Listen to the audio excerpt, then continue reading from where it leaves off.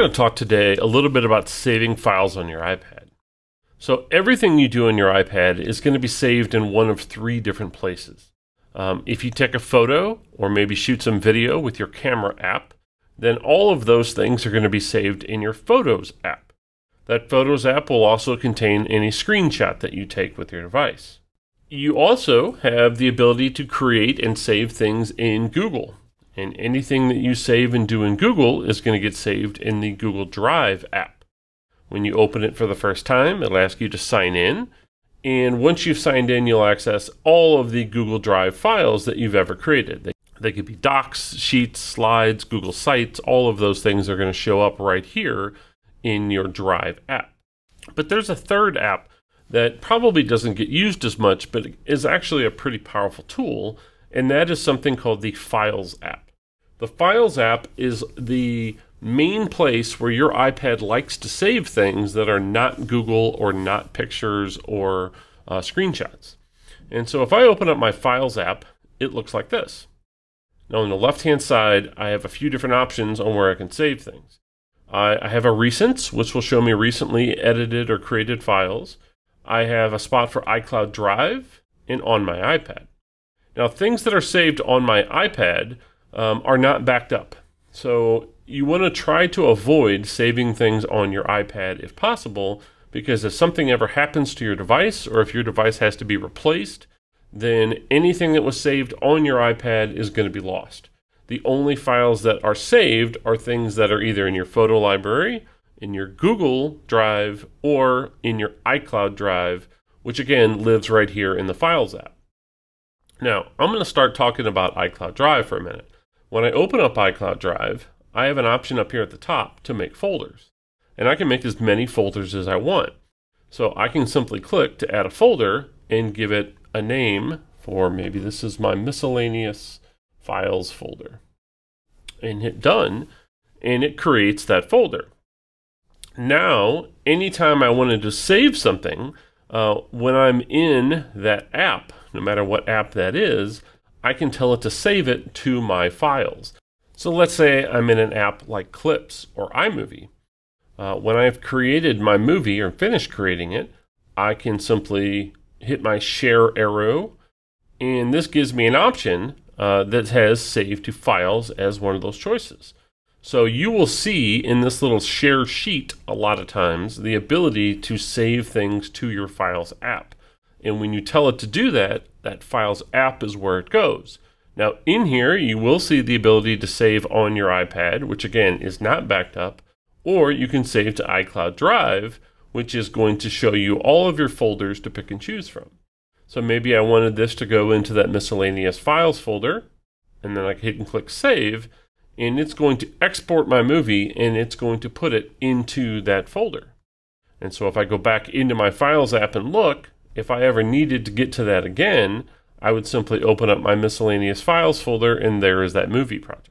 Now I can do the same thing with Google Docs. So let's say I'm in my Drive app and maybe I open up a Google assignment.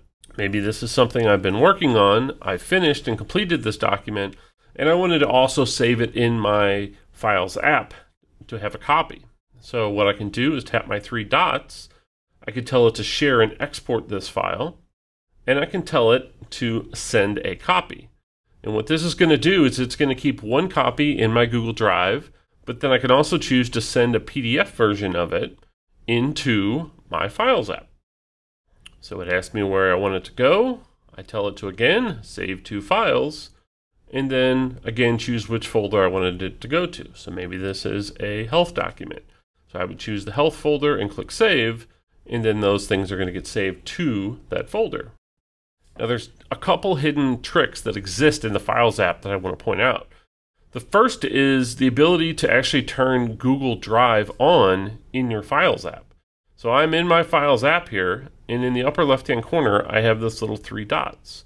If I tap on those three dots, I can tell it to edit the sidebar.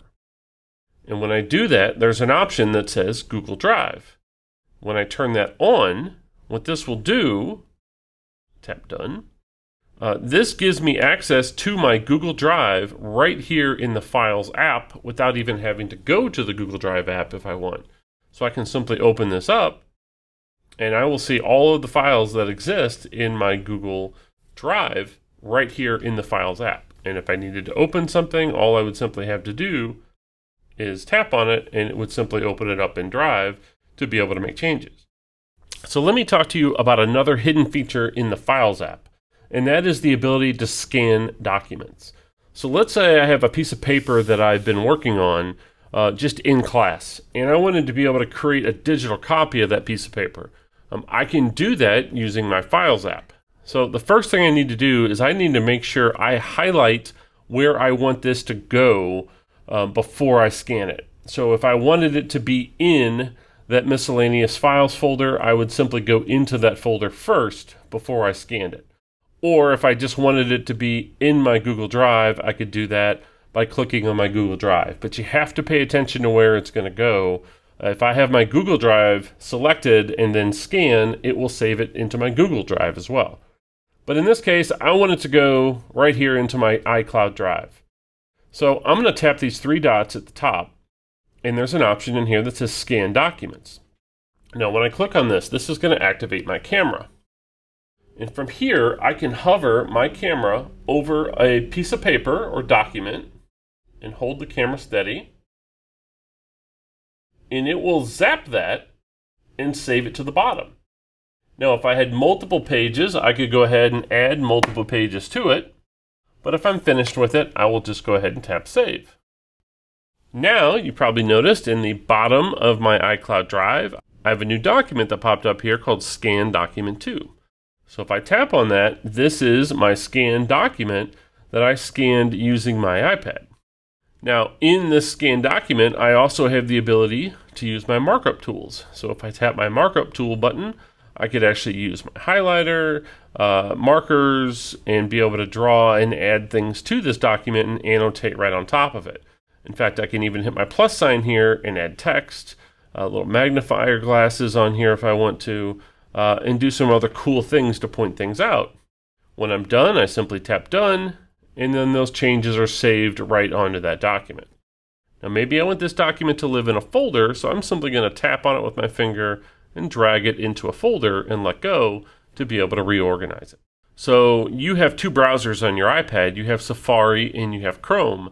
And Safari allows you to download files. So if I'm using Safari and I happen to download something, it actually puts it in your iCloud Drive, which lives in your Files app. So if I open up my Files app and go to iCloud Drive, I have a folder here called Downloads, and this is where I'll find anything that I had downloaded off the internet. So this is some free play music that I downloaded for a soundtrack to a movie, and if I need to be able to find that later, that's where it lives, is in my Downloads folder. Now, why should I care so much about saving everything in the Files app? Besides keeping things organized, this is probably the best part. Anything that I have saved in my Files app, all I have to do is simply open it up. Here is my movie that I saved earlier. Here's my scanned document. If I simply go to Select in the corner and tap on one or multiple documents and choose the one I want, I now have a Share button at the bottom. And when I tell it to share, I get a share sheet that has a link directly to Canvas to be able to share these files right into Canvas to turn anything in. So I tap Student. It will then ask me to choose my course. I can choose which course this goes to. And then once I've chosen my course, I would choose the assignment that it gets turned into. And then once I've chosen that assignment, I would simply hit Submit to turn that in. So that's how you can use the Files app to organize your stuff and to make sure that you know where things are being saved on your device at all times.